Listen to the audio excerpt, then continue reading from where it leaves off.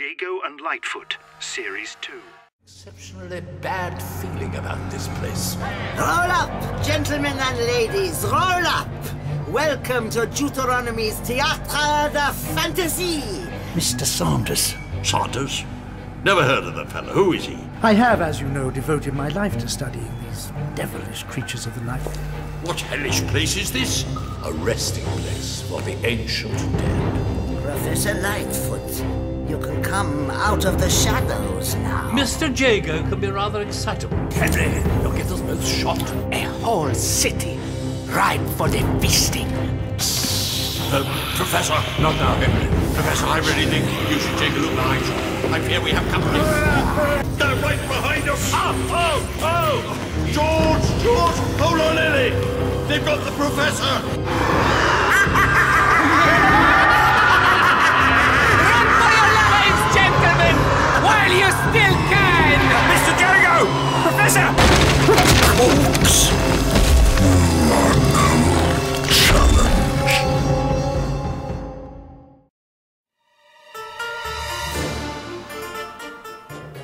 Hello and welcome YouTubers and Doctor Who fanatics to another Big Finish audio review, and today I'm continuing my review series of the Jago and Litefoot range with Series 2 featuring Litefoot and Sanders by Justin Richards, the Necropolis Express by Mark Morris, the Theatre of Dreams by Jonathan Morris, and the Ruthven Inheritance by Andy Lane.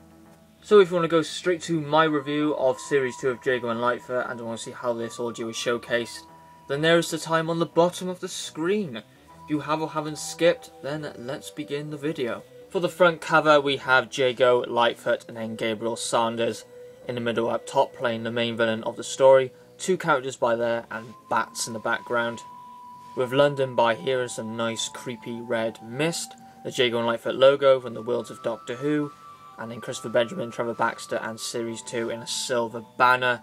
Looks like a frame effect, and then we've got some wood texture effect. For the top we have the Jago and Litefoot logo printed by there, and then down at the bottom we have the running time, which is 250 minutes approx, and other bits of information. And for the side of the box set, what it looks like on the shelf, we have the Jago and Litefoot logo and the Roman numeral for number 2.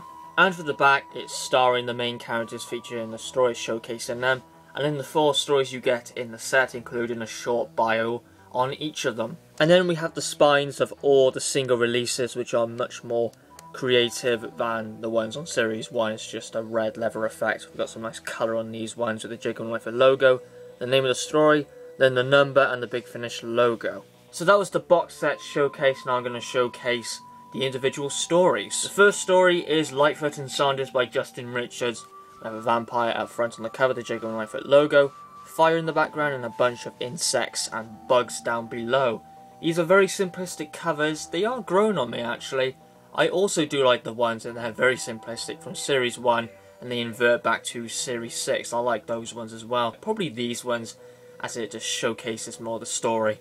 And for the back of the CD we actually got a matchstick by there. The name of the story, written by Justin Richards, directed by Lisa Bowerman, the bio on the story and the cast list. And then we have the back, we have character bios by there, and then Litefoot and Sanders disc. If we take the disc out, it just shows the cover, the front cover again. And for the leaflet, we have writer's notes by Justin Richards, or an introduction, and behind the scenes picture. For the second story in the set is the Necropolis Express by Mark Morris. Might be my favourite cover out of the set. Again, it's very simplistic, with the express train by there, the Jago and Litefoot logo and a bunch of hands trying to grab out at the train. And here's the back of it, just the same as Litefoot and Sanders back cover, but in a different colour. And inside we had the booklet and the disc. And for the leaflet we have a nice picture of Trevor Baxter and Christopher Benjamin, an introduction from Mark Morris, and then another behind the scenes picture with the main villain of this story by there. For the third story in the set, it is the Theatre of Dreams by Jonathan Morris, and again I really like this effect by here. Here we have Madame Deuteronomy and Fosco the Harlequin Clown. And for the back of the Theatre of Dreams, it's designed a little bit different from the other ones, as they have these squares by here, but it just has curtains to do that. So a nice different design to make it look quite unique. And for inside, we have the leaflet and the disc with a nice picture of Trevor Baxter, David Collins and Christopher Benjamin. And inside we have the introduction and writer's notes from Jonathan Morris, and another nice behind the scenes picture. And for the final story of the set, we have the Ruthven Inheritance by Andy Lane, with this big demon creature at the front of the cover. Looks like it's eating the house. It looks a really nice effect when you actually have it. And here we have the back in green, just the same design as Litefoot and Sanders in the Necropolis Express. And inside we have the leaflet, and it has series credits. And when we open it up, we have introduction from Andy Lane, and another behind the scenes picture with David Collins, Simon Williams, Trevor Baxter and Christopher Benjamin. And yeah, this is a 2-disc set with the Ruthven Inheritance, then behind the scenes, which says contains spoilers by there, and coming soon, which is series 3. And you can tell this one is a different artwork because it was designed a lot different, well actually a bit different when it actually came out. So that was the entire Jago and Litefoot Series 2 set showcase. Now I'll be moving into my review part of the video, starting with Litefoot and Sanders by Justin Richards. But aren't vampires supposed to be inhumanly strong? No. It's a common misconception. I have, as you know, devoted my life to studying these devilish creatures of the night. Now to my review of Litefoot and Sanders by Justin Richards, and he did a really good job with the Bloodless Soldier. That was my favourite out of Series 1 of Jago and Litefoot, and I was expecting this one to be just as good. And this story looks quite Hammer House of Horror by the start of the story, and it has vampires in it, so what can possibly go wrong with this one? And yeah, Dr. Tolp is out of the picture, no longer the big guy. Now we have Dr. Gabriel Sanders, played by the amazing David Collins, who is a fantastic voice actor. Now to the opening summary of this story. Series 1, the Similarity Engine, ends on a cliffhanger with reports of numerous amount of deaths where bodies are completely bloodless, and this is a lot worse than the bloodless. We're dealing with vampires. And yeah, Litefoot wants to do this investigation without Jago getting into the situation, and wants to meet up with an old colleague, which is Gabriel Sanders, hence the title Litefoot and Sanders. So that opens up some very interesting counter interactions, so that Litefoot doesn't want to pick Jago to do this, but wants to push him away from all that and gets Gabriel Sanders to do the investigation with him.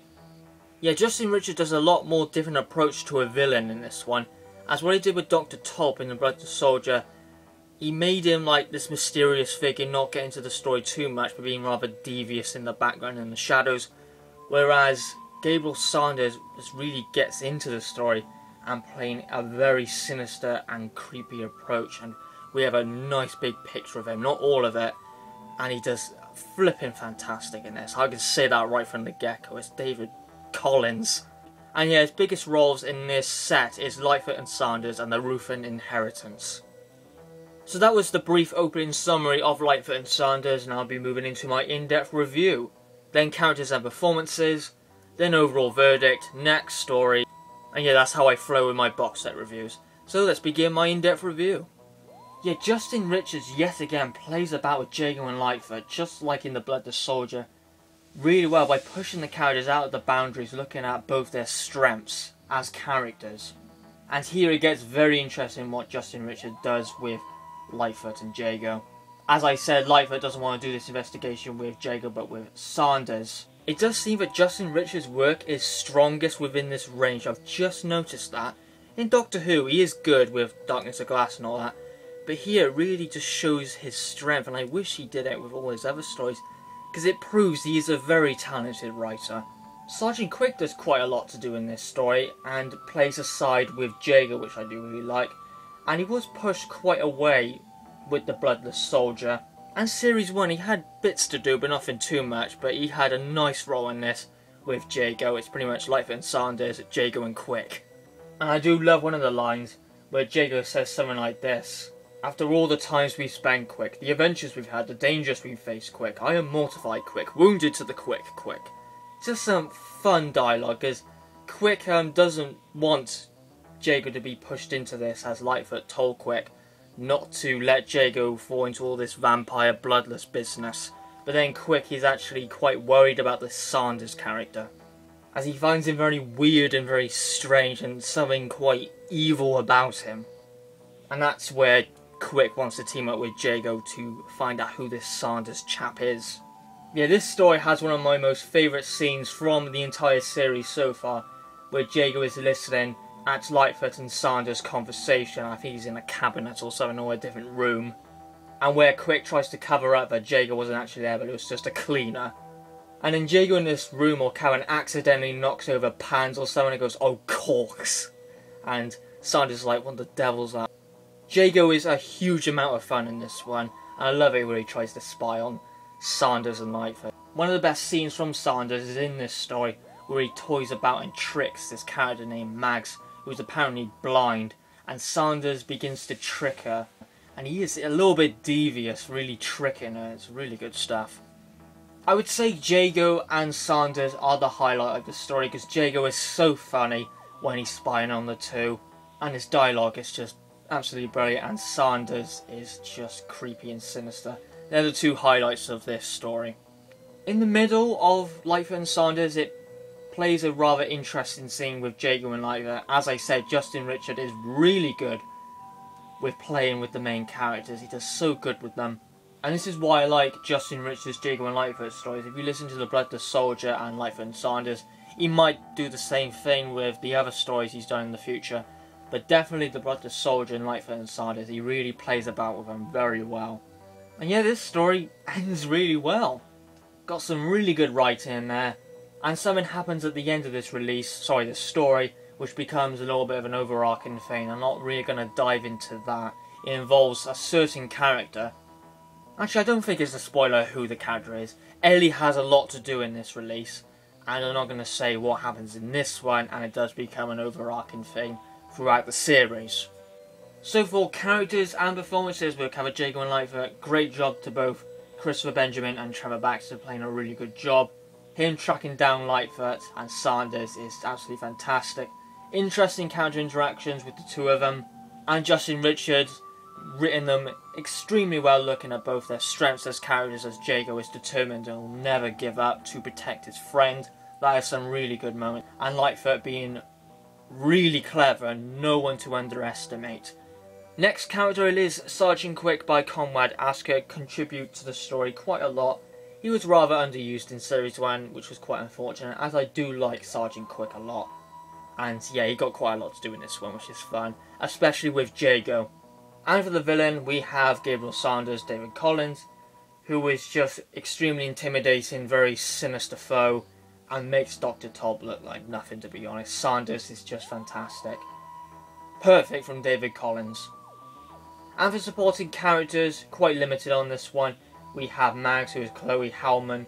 Nice character, and some scenes with her with Sanders. It's really creepy and extremely sinister. Sanders is one of the best scenes of this story. Oh, actually, I forgot Ellie, playing a little role in this story, but something happens to her and becomes an overarching thing. And the landlord, the last one, who I believe is Alex Madison. Nothing, just one scene in the Red Tavern. So then, what is my final verdict on Litefoot and Sanders? Well, it's a perfect start for the series. I was overwhelmed. It's got great energy, great characters. Justin Richard has got some seriously good, talented writing right by here. Really playing about with the main characters, Jago and Litefoot, looking at both their characters' strengths, with Jago being very determined and Litefoot being very clever and no one to underestimate. And really showcases Gabriel Sanders to be this really big, sinister and intimidating foe. And it's a perfect start for the series. And well done to Justin Richard, you have done your first perfect audio. And that's very hard for a writer to get. 10 out of 10 for Litefoot and Sanders. I've rated quite a lot of 10 out of 10s recently. Home Truths, yeah, I know this one. But yeah, it's nice to have more 10s pop up. So that was Litefoot and Sanders. Now we'll be moving on to the second story after set by Mark Morris, the Necropolis Express.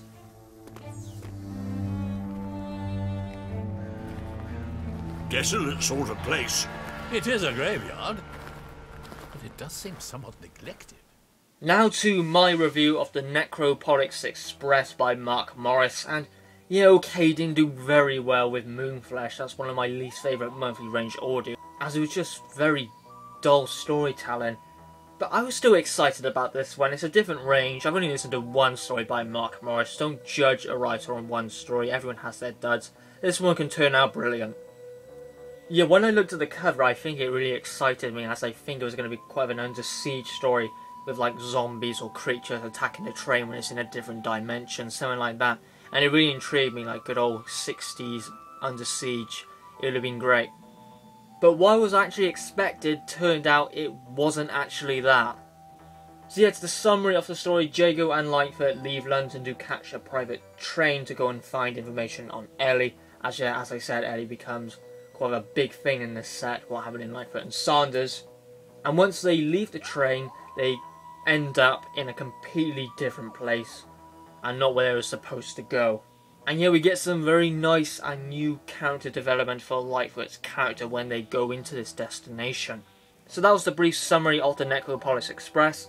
Now to my in-depth review.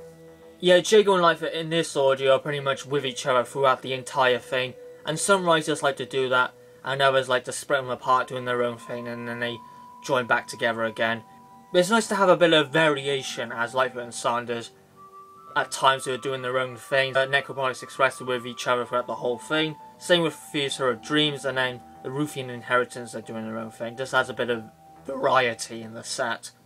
I would say I was slightly disappointed it didn't turn out what I wanted it to be, like a base under siege sort of thing with zombies attacking a train when it's in a different dimension. That's what you would think of when you're looking at this cover, but no, it's not.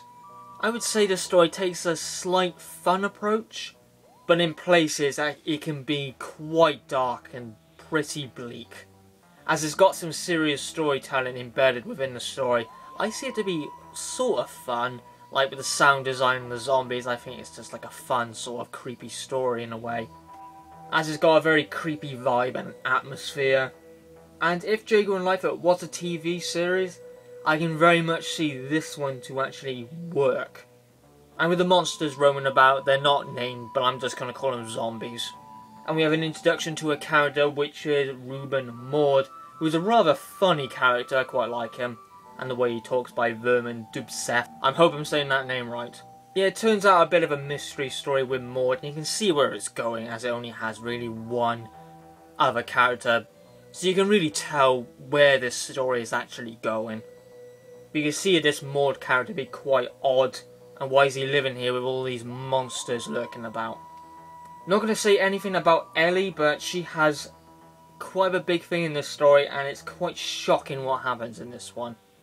Yeah, it gets really gruesome towards the end. Yeah, it really surprised me. Quite dark and bleak stuff by there. Wasn't expecting that to happen at all. But I love bleak stuff, I do. And yeah, we have more of Litefoot's past get revealed. And with Maud's real name. And some really good stuff. And Maud reminds me of Alex McQueen's Master. It's just how he speaks seems very similar to Alex McQueen's Master. So if you love that Master, then I think you may like this villain, as I find their dialogue quite quirky but yet quite dark and intimidating. Yeah, we do get the full picture of Maud's plan, and we do seem to be a very good threat. Not on the level with Gabriel Sanders, no way. But still a very good villain for this story. But yeah, Gabriel Sanders is being built up in this story. It's taken rather a Doom Coalition sort of way, as the 11 was in the first story, he wasn't in the other two stories, but then he was in the final, so it's taking that similar build-up. He's actually in all the stories, but just taking a rather backseat approach with the Necropolis Express and Theatre of Dreams. It is building him up for the final story, so I think he does it a lot better, the build-up, than Doom Coalition with the 11, a lot more better in Jago and Litefoot Series 2.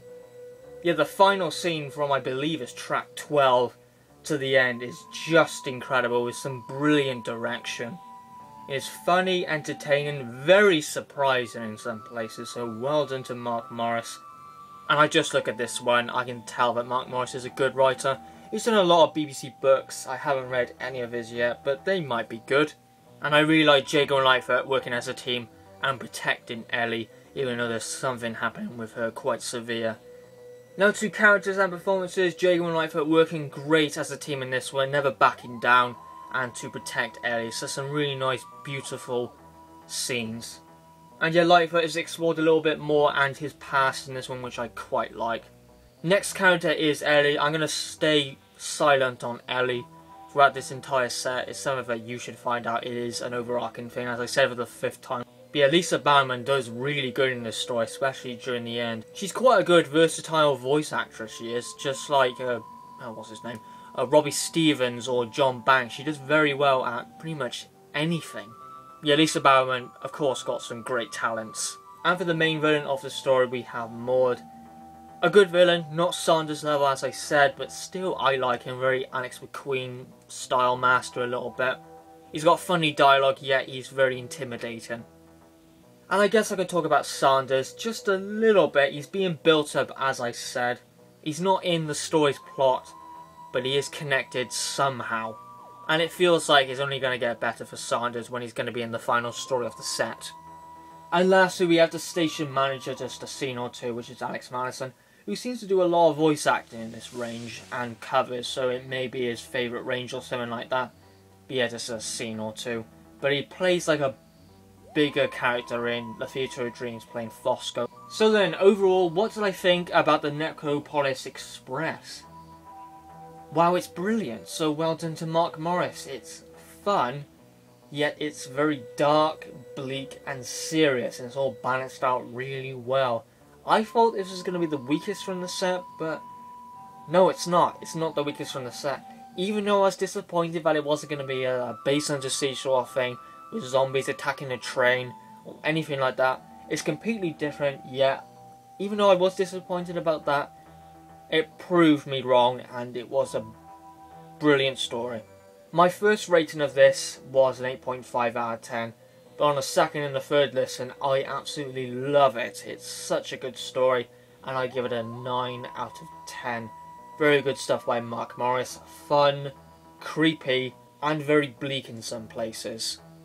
So that was the Necropolis Express. Next up it is the third story of the set, The Theatre of Dreams by Jonathan Morris.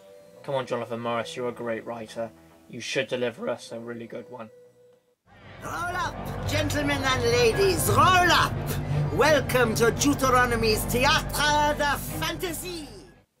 Now to my review of The Theatre of Dreams, and out of the sets, this was the one I was most looking forward to, as Jonathan Morris is my favourite Big Finish writer.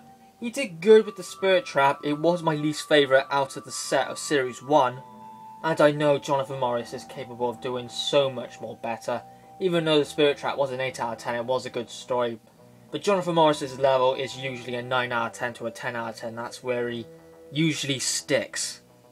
So to the opening summary of the story, there's a new theatre where apparently dreams and wishes, people's past and secrets can come into reality. And this is performed by Madame Deuteronomy and Fosco, played by Alex Madison. And the story has quite a lot of psychological storytelling, and it does really play about and toy and play tricks on the main characters, which I really do like, and I was hooked. So that was the opening summary. Now I'll dive into my in-depth review. Now this one takes a much different approach with Jonathan Morris writing stories, as he usually writes bleak, serious, epic or action-packed sort of stories, and occasionally does his light-hearted ones, and this I would say is light-hearted, but got psychological storytelling in the mix of it. In my personal opinion, with Jonathan Morris, his strongest style is with his action-packed, epic scale, serious storytelling, and it does top his light-hearted stories. But anyway, I digress. He's still a really creative and experimental writer, and it was the one I was most looking forward to out of the set, and I was expecting it to be a 9 out of 10 or over. I gotta say, the voice acting in this one is superb. It's so inviting, it's so full of energy. I love it, especially from Madame Deuteronomy. Yeah, performances on this one are perfect right at the top. They feel like they're really enjoying this audio. And I do love it when they perform on stage. It reminds me a little bit of stage frights with the Valiant. But we have the two characters, which is Madame Deuteronomy and her assistant, the Harlequin clown Fosco. Has a bit of supernatural storytelling and very clever as it moves on. What Jonathan Morris usually always does really well is right from the start, the plot is immediately interesting. And he does it with this one as well. He always does it, Jonathan Morris. The story is seriously interesting so fast. There's very old conversation going on, as Litefoot can see himself talking to another character which happened yesterday. As I said, it really plays about with the characters, as this theatre can bring things from reality such as people's past, and that's what the story starts out with. If you're wondering what's happening with Ellie, she's still playing her same role, what happened to her in the Necropolis Express, and will be resolved for Ellie that overarching thing in the Ruthven Inheritance. Yeah, she's in the background of this story, but still connected to the Theatre of Dreams story. Oh, and we do have an occurring character, one of my favourite characters of the series so far, which is Dr. Saka. And he enters Series 2. I was so happy to hear him again. I loved him in The Beloved Devil. I forgot his name, but I'll look at the back cover in a minute or so, if I can remember it by myself. But yeah, in Series 1 he was great in The Beloved Devil, and he's just as good in the Theatre of Dreams. His dialogue is just so funny, and I just love hearing him. And he's also in the Ruthven Inheritance, so it's nice to have more of Dr. Saka. Now I've just remembered it, I think it's Duquesne Wisbley who voices Dr. Saka. And yeah, Saka gets some great interactions with Sergeant Quick, which we didn't really have in The Beloved Devil, and with Jago and Litefoot quite a lot, as they're the ones really on the theatre and playing the biggest part. It plays some fantastic tricks on you and the listener. I very much love it. Very unpredictable this story is. Some really clever twists, really good stuff by Jonathan Morris.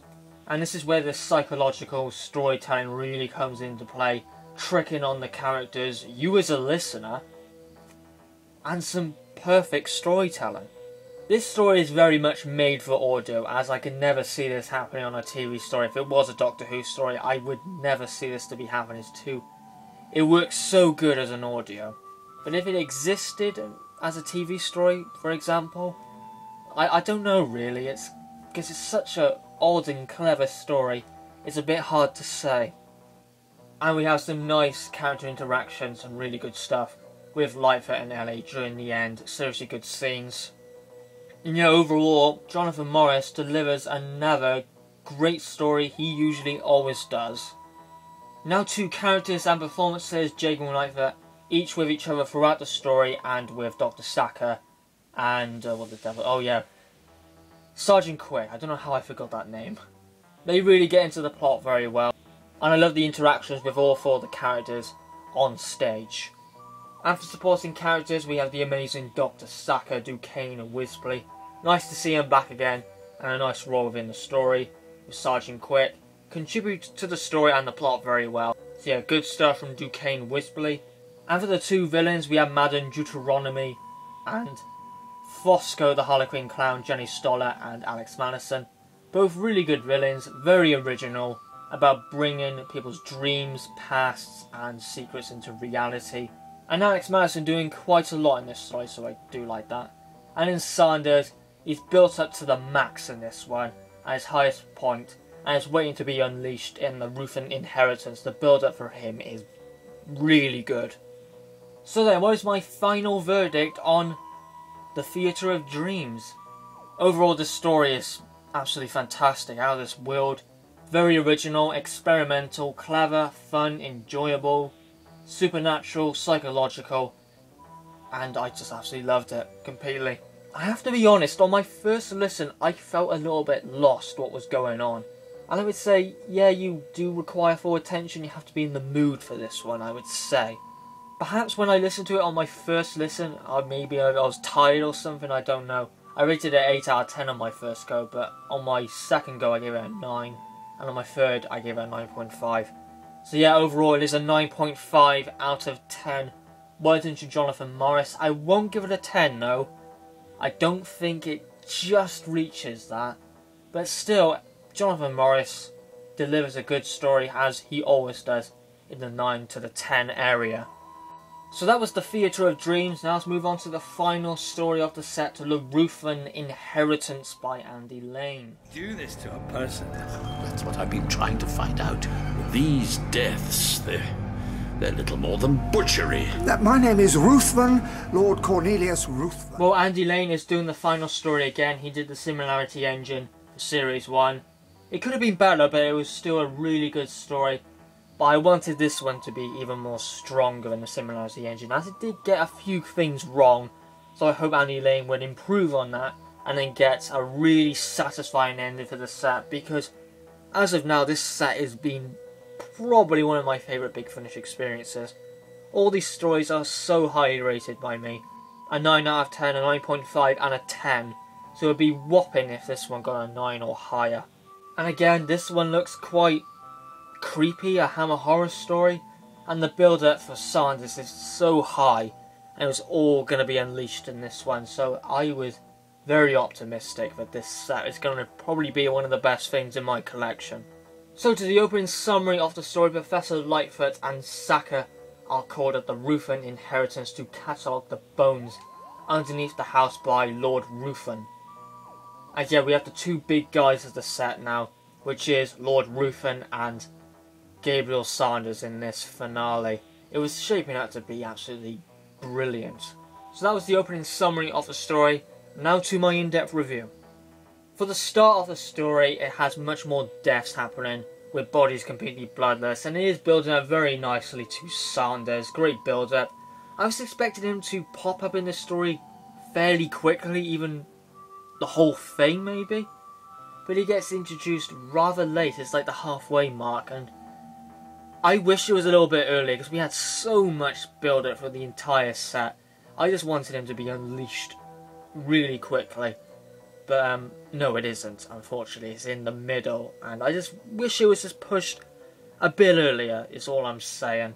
Yeah, Ellie now has a much stronger focus what's going on with her. I think that's why the Ruthven plot sort of takes quite a while before that gets into gear, with Litefoot and Ellie having some scenes together. So the Ruthven plot takes a while before that gets into gear. It starts off with Jago and Lord Ruthven doing some sort of deal. Well, Jago is not sure about it, as now he owns the theatre from the events of the Theatre of Dreams, and it's wanting to be sold for a business deal for housing. Yeah, Lord Ruthven is a very interesting character going from place to place. He starts off with Jago, and then he goes to Litefoot and Saka about checking his house in the chambers to study and catalogue the bones underneath.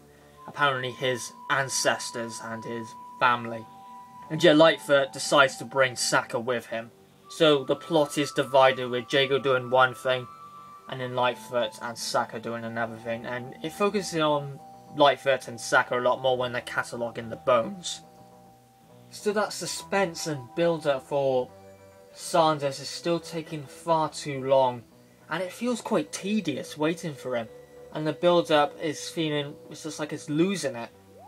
It took far too long for him to enter this story, and that's my first negative of this box set. 5 or 10 minutes earlier is what I wanted. And yeah, something happens to a certain character. I'm not going to say who it was, but I did not expect it.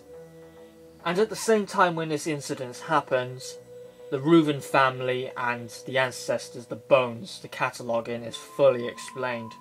And yeah, you can sort of see what Ruthven and Sanders are up to. Yeah, when we learn about Lord Ruthven, this is where Sanders get into gear. So I was saying to myself, finally, more Sanders action. And we do get now the full picture of Gabriel Sanders. And he's a lot more from what he seems to be. When he really shows himself, I wouldn't say he's sinister, but he's a massive threat. Yeah, his voice becomes a lot more demonic when we see the full picture of him. Yeah, it was good what happens with Sanders.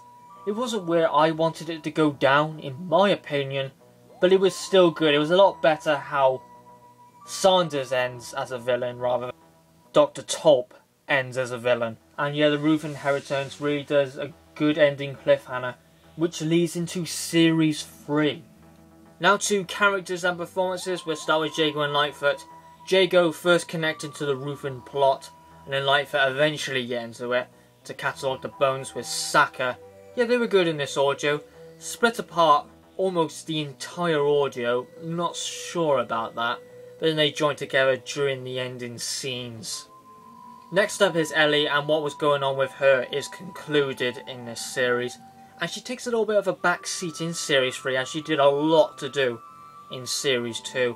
I think it's calming her down a little bit, as well, if you know who's in Series 3, she's taking the top role and not Ellie. Now for the villain of the story, Gabriel Sanders. Good of course, but I wish he was introduced a bit earlier, that's all I wanted, and it would have been brilliant for Gabriel Sanders. Lord Ruthven, and he's a very interesting character going from place to place, telling things about Jago and then to Litefoot to catalogue the bones. I can't remember who voiced Lord Ruthven, or Simon Williams. Next up we have Dr. Saka, who is good in this story. He's one of my favourite characters of the series, believe it or not, I just love him. He was better in Theatre of Dreams. I think he had more to do in that one and The Beloved Devil. But he was cataloguing the bones with Litefoot. Then Sergeant Quick. I think he only had scenes at the start and at the end, which was okay, not used too much. And we have just a creature voiced by Alex Mallison, which I think is either the creature from the middle part in the catacombs, or the creature during the end. I don't know which one it is. It might be both of them. So then, what is my final verdict on the Ruthven Inheritance? Yeah, it's a good story. I do find it a bit overrated in my opinion. I don't think it is a great end for the box set, but I would say it's a good end. Because it took far too long to do everything, because it had so much build up, and then we have to have this long, tedious wait for it to happen. And I wanted it to happen in an instant, or 5 minutes, or just get to the Ruthven house immediately. It just took a bit too long. Gabriel Sanders was good in the audio, but I think he shines more in Litefoot and Sanders. So I give the Ruthven Inheritance a 7.5 out of 10. I don't think it deserves an 8. As I said, I find it quite overrated in my opinion. But still a good story nonetheless. 7.5 is still a very high rating. So that was my review of each of the stories. Now I'm going to do a recap and place them in order from 4th place to 1st place, and then say my overall verdict on the box set. So, 4th place it is, yeah, the Ruthven Inheritance. Sadly, the last story in the set is my lowest. A good story, but how it flowed and the pacing, I think it just took too long for the story to get into gear. Especially the Ruthven plot, that took quite a while, unfortunately, for Litefoot and Saka to get into the plot, where they're doing the cataloguing of the bones. But yeah, it's a good story, but I wanted a little bit more out of it. 3rd place it is Mark Morris, the Necropolis Express. I was thinking this one would be my least favourite, but no, it's my 3rd favourite. It actually did overwhelm me. I was thinking it was going to be my least favourite, maybe like a 7 out of 10, but no, it gets a 9 out of 10. It's quite fun in places, yet it has some very surprising twists and turns. Very creepy, quite serious storytelling, and bleak. So yeah, you can tell what the story is trying to do, what is his direction. But yeah, it's still a really good story by Mark Morris, a great improvement over, or I should say a fantastic improvement over Moonflesh. 2nd place it is Jonathan Morris's The Theatre of Dreams, an extremely clever story. It's a lot of fun. The voice acting in this is perfect. It's so full of energy, and it feels like everyone is enjoying this. Madden Deuteronomy, Fosco, Jago, Litefoot, all of them. They feel like they're having such a fun blast. Well done to all the voice actors in this one. It's perfect. It's just so full of life. So that was 2nd place, The Theatre of Dreams, and my favourite is Litefoot and Sanders with a 10 out of 10. It's good old Hammer horror for me, and Sanders is so really good in this one. And Justin Richard really does play about with the main characters, Jago and Litefoot. Really talented writing by Justin Richards. And I hope he delivers a really strong story again. Dead Man's Tale is the 1st story in Series 3. So hopefully, he will keep it up. So then, what is my final verdict on Jago and Litefoot Series 2? Well, it's one of my most favourite releases out of my entire collection. It even gives Dark Eyes 1 a run for its money. And that's saying something. It is a whopping box set. All the stories are great, and 3 of them being bloody outstanding. A 7.5, a 9 out of 10, a 9.5, and a 10 out of 10.